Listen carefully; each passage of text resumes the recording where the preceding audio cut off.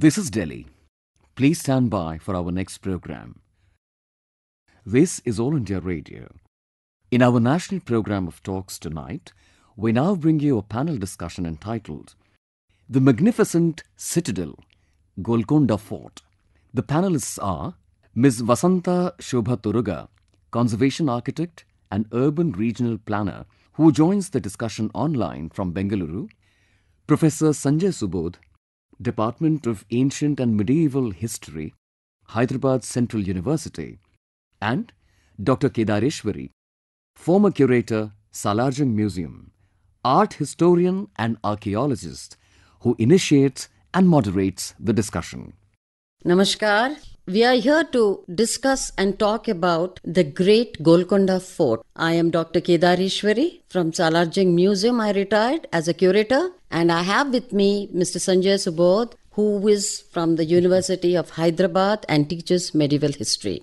We also have online Ms. Sobha Turaga, who will be joining us from Bangalore. Golkonda region has always attracted the most powerful and mighty rulers from across India. Set in idyllic rock formation of immense age, this place has been beautifully thought of, written about by travel writers, recorded both by artists in numerous folk songs, and today also this great fort of Golkonda, which from where the Qutub Shahis ruled, celebrates the great Bonalu festival too. Today we are here to talk about this. Mr. Subodh, can you tell us something about the Golkonda fort? When we think of Golkonda, because as a student of history, what enamors me is the knowledge which it contains. Because normally when we go to any fort, normally we are more associated with the story part of the fort. So in that case, every fort has a story, but I look beyond that part. And I'm also reminded of one of my traveler who came to India in 16th century. His name is Muhammad bin Qasim Farishta. When he writes about Hyderabad and Golkonda, he writes about Hyderabad as a city of lakes. So when you look into this whole area where the water is required, because it's a dry area, did not have much of the rainfall, the importance of the water is made out. And when we look into the size of the Golkonda fort, the massive structure it has, plus the kind of people or number of people who would be living in it, how much their water requirement. Yes. And secondly, because it's not only question of meeting their water requirement, what would be the mechanism of it? Because if it's a defensive architecture, then the source of water has to be protected because of people are inside and enemy is outside. Yes. How do you get the regular supply? And being a hill fort. Yeah, being a hill fort. I think that was a very important source. Yes. So that is one part of it. And second part of it is because it's a dry area. Yes. So whatever rainwater you have to conserve it. Yes. And that is how the rain conservation mechanism is very visible. I think that's absolutely very contemporary and very contemporary idea of, talking about ecology and Golkonda Fort. And before we do that, where was this Golkonda? The Golkonda region was in peninsular India. It was located very strategically between, Surat in the west and Machilipatnam on the east. So as a result, it became a very important trade port. And when you talk of Golkonda, what do you think about? You think about diamonds. Yes. Yes. And you can see some of these Golkonda diamonds in the famed Nizam's jewels, which are in the custody of the Ministry of Culture, Government of India. Apart from that, this... Just to intervene, because just to add, because even the famous Kohinoor diamond was mined out of Golkonda. Yes, Kohinoor, Mountain of Light. Yeah. Apart from Kohinoor, we also had the Blue Hope, which is in USA. We have the pink Darya Noor in Iran, the white regent in France, and the Dresden green in Germany. These are the diamonds which were mined from Golkonda. But what else was Golkonda famous for? The Golkonda fort, who decided? Quli Qutub Shah, the first ruler, decided to make it its capital. And before that, we see there was a mud fort right from the Kakatiyan times, which the Bahmanis and then later on the Qutub Shahis, further strengthened this fort. As per the architectural details we get today, it's an Indo-Islamic architecture. and it's a hill fort. And when we talk about the fort, we also must take into consideration the necropolis, the royal necropolis, which is at the base of the fort, the Khazana building, which very few people usually visit because that is under the state government. The Golkonda fort is under the Archaeological Survey of India. And within the Qutub Shahi tombs, which is, sprawled over 100 acres, you have the single dome mausoleums. And you have the mosques attached to each mausoleum.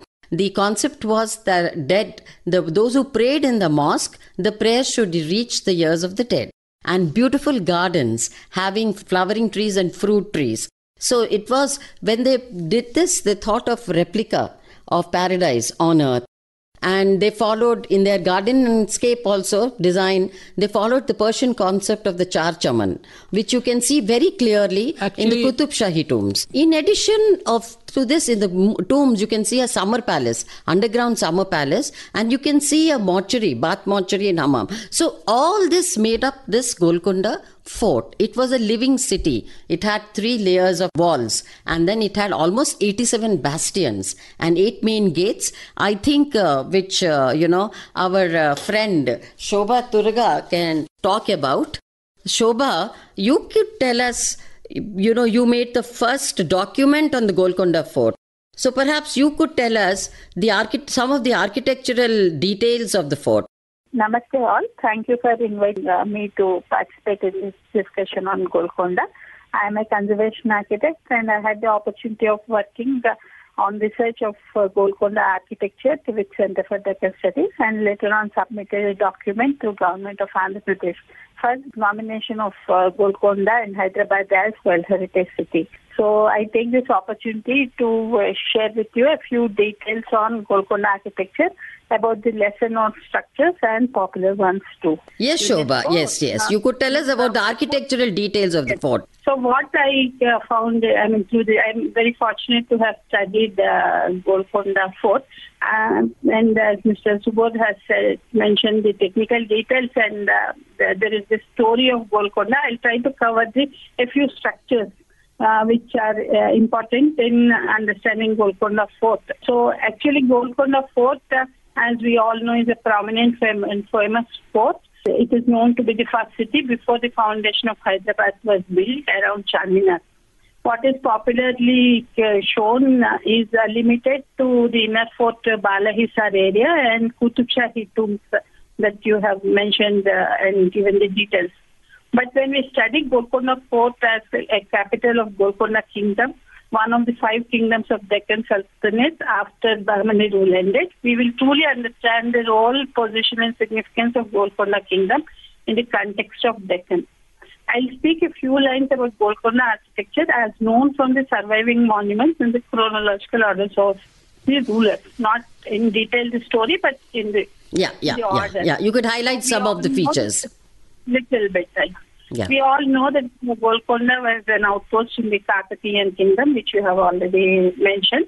The first ruler of Qutub Shahi dynasty, Sultan Quli, who was the governor of Bahmani since 1498, strengthened the fort, which is located. The area where Sultan Quli strengthened the fort is in the Balahisar inner fort area. This is the place where tourists visit and see the sound and light show. This is the core of Golkonda fort. Just outside the Balahisar gate are 2 very elegant commands called Hafshi Kaman, and little away from this is the Jami Masjid where Sultan Quli was killed. The Jami Masjid is significant historically as it has a stone saying it was built in 1518 in the name of Bahmani ruler. Yes. And 1518 is taken as the date of starting of Qutub Shahi rule. Yes. So within Balahisar are the ruins of the palace complexes, gates, Rani Mahal, Akkanamadan offices, mortuary, bath, mosques and other structures. People are taken to the topmost position with a gaddi, a throne, which has a 360-degree view around the fort, including Taramati Baradari and Pemamati mosque, the structures named after dancing girls during the time of last Qutub Shahi ruler, Abul Hasan Tana Shah. Other structures shown to visitors are the Ramdasu jail. Yes, I think, Sobha, that Bhakta Ramadas jail is something, which needs to be highlighted for our, listeners. Bhakta Ramadas was jailed in Qutub Shahi, architect within the premises of the Golkonda fort. So if you could talk about that. Yes, that is where he was put. It is said that he's put in a granary with skylights. This is after actually he's said to have taken away for official funds to build Bhadrachalam temple, and he was jailed in this place. So it is very well intact, and we can go and see that it's some drawings from the wall, and then the story is told to visitors. And also how Abul Hasan Tanasha released Pastor Ramdasu after two young men told him that return the money to the ruler. Yeah. And then Abul Hasan Tanasha is felt that it was Ram and Lakshman coming, in their form and telling him, yes. And there's also a very interesting song also composed about Bhakta Ramadas. Bhakta Ramadas questioning Lord Rama that how do you think I made all the jewels of Sita and etc. It's a very interesting lyrics it has. So, Sobha, that was really very interesting architectural details which you have highlighted.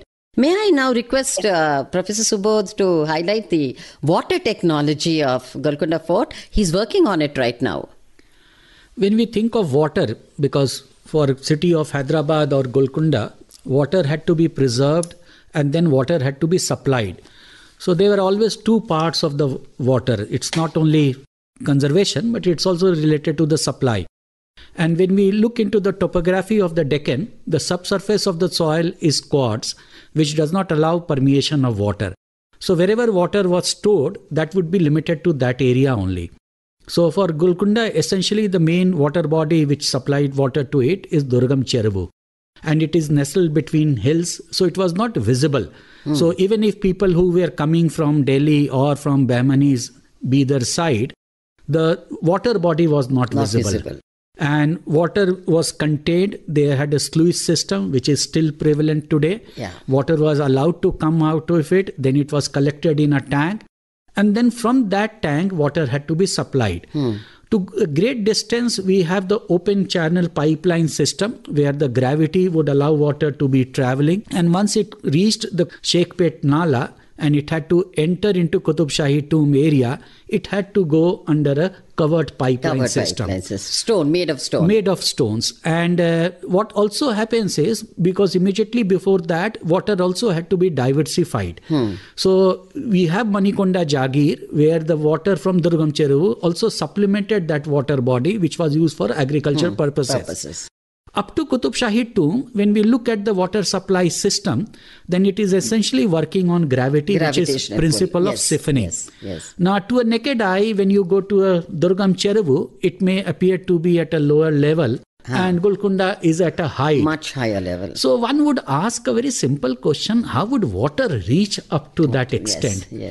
Interestingly, we are fortunate; we have so much electronic gadgets today. We can measure the height, etc. And if you use a GPS system today, you would be amazed to know that the location of Durgam Cheruvu is 25 meters above the sea level than the point where water enters Golkonda Fort.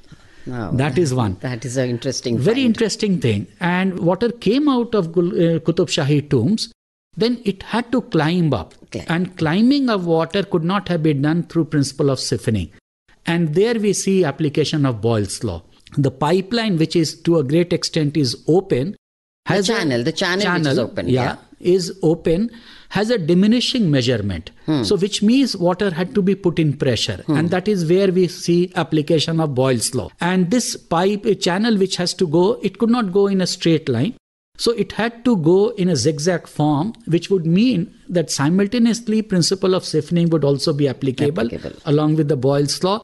And then water entered the Golkonda Fort. The point from where the water entered the Golkonda Fort to the tank where the water was brought, it is simply gravity which brings the water. From there, water had to be distributed. Now, one point of water went to the mortuary bath, which is very close to the Bala Hisar gate. And that is the actually mortuary bath.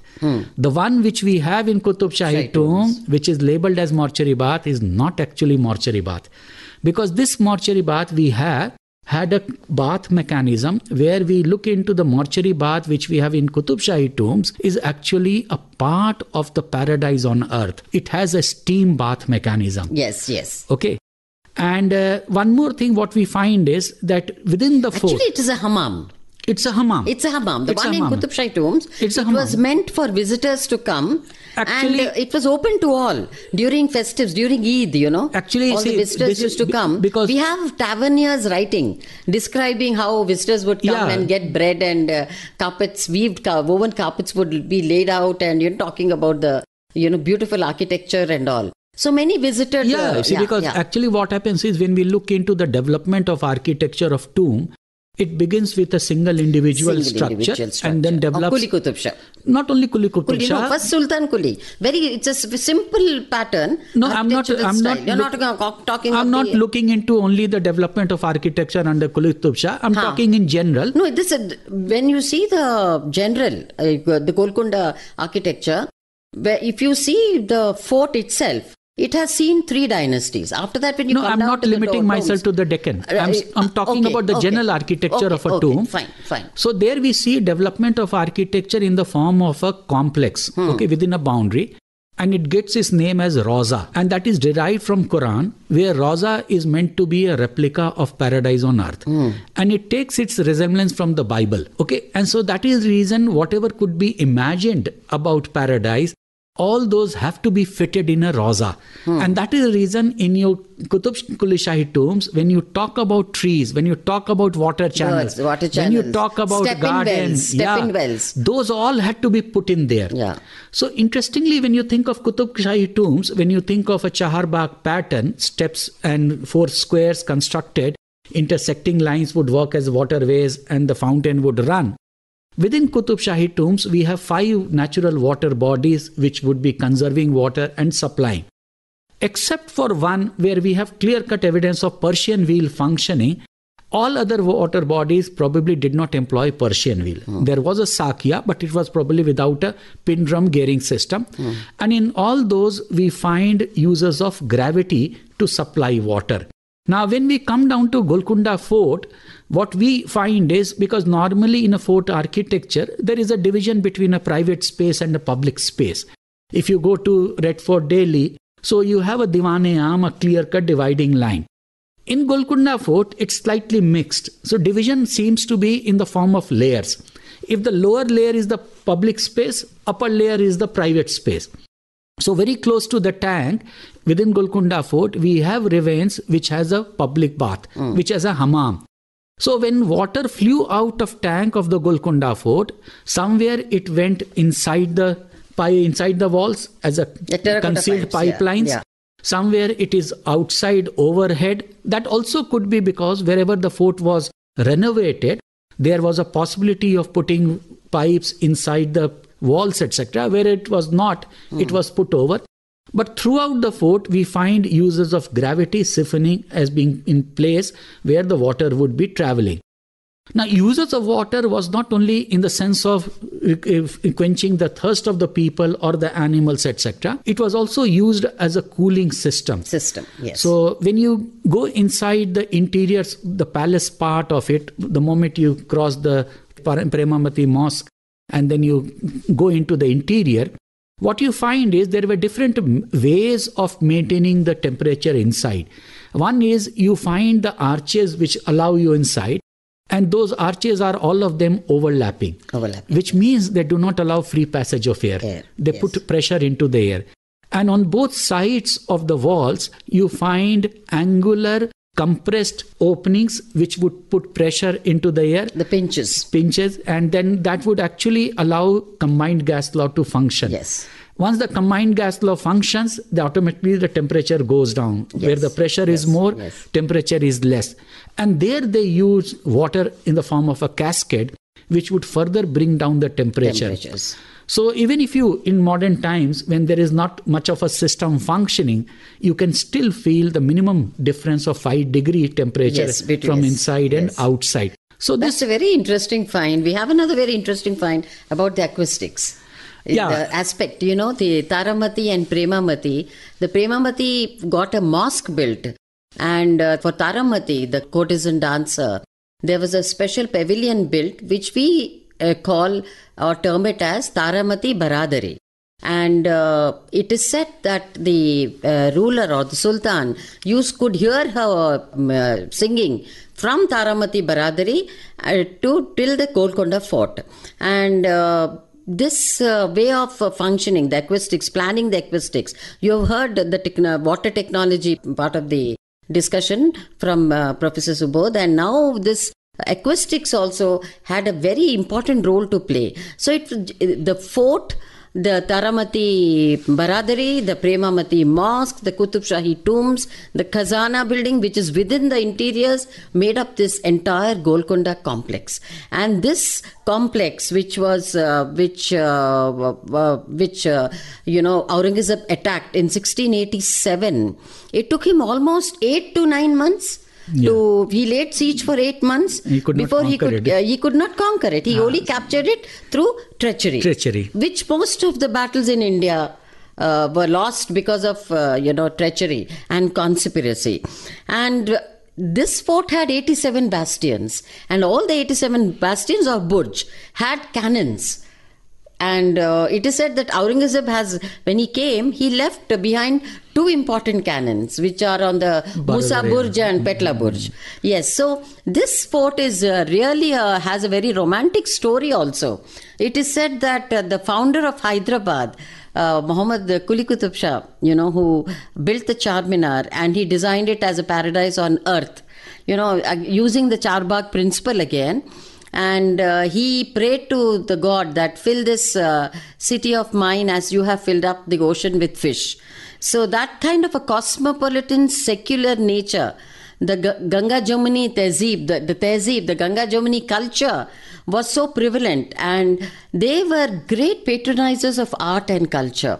It was during the Qutub Shahi tomb that, the Dakkani idiom, the Telugu language also was developed, and Deccani idiom developed, and the beautiful Deccani and Golkonda miniature paintings, which are in the State Museum, Dr. Rajshekar Reddy State Museum in Public Gardens or Bagayam, and at the Salarjung Museum, you can see some of them. In fact, you can see this Deccani art all over India. So this, in fact, brings us to the fact that historically, politically, architecturally, from the cultural point of view, and most important, because of the resplendent jewels, diamonds, precious stones, I would never say semi-precious, which one can see in the Nizam Jewels exhibitions also, we can make out that Golkonda is truly attracted the entire world.